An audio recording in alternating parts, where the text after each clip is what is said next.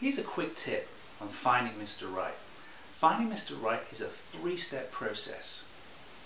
The first step is taking a look at your past. What have you already experienced? What do you already know in terms of what works for you and what doesn't work for you?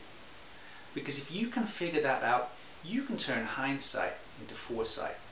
And that's extraordinarily valuable. It's a fairly easy process to do, but you'd be amazed at how many people have no clue how to do it. The second piece is you've got to look at what I refer to as your market value.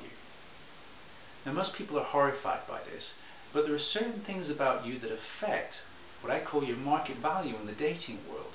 And you need to know what they are and what categories we'd be looking at. And the scary thing about this is that 95% of the female clients I work with have absolutely no idea what those things are about themselves that need upgrading. That's horrific. The third piece, and this is where it gets interesting and exciting for most people, is a mass dating campaign.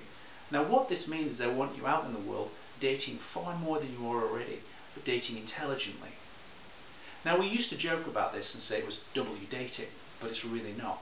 You see, what I found over the years of doing this is that most women don't date anything like enough. They'll have 3 or 4 dates a year. That, between you and me, is insane. It's never going to get you what you want. Imagine looking for a house on the same basis or a job. It's ridiculous. You wouldn't do it. So you've got to more than W dating. You've got to make this your new quest. It's kind of like a new career. But if you do it properly, it's exciting. So there you go. The 3 ways to finding Mr. Right. Bye for now.